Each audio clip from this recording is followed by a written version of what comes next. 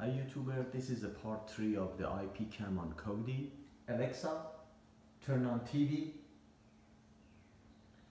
Okay. So I add more feature to the surveillance room software that we were using on the IP cam. Now instead of the 6 camera, you can capable of adding up to the 8 cameras.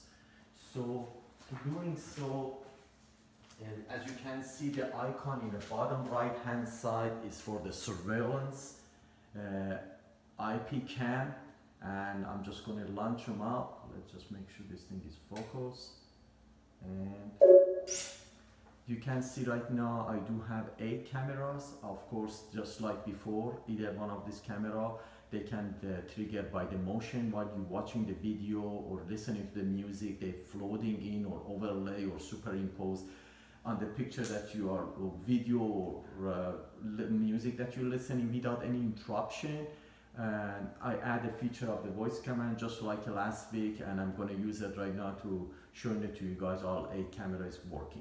Alexa, turn on all cams. Okay.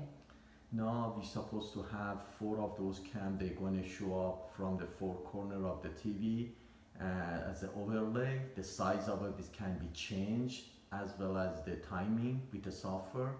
And then they're going to get replaced with the camera number 5, 6, 7, and 8.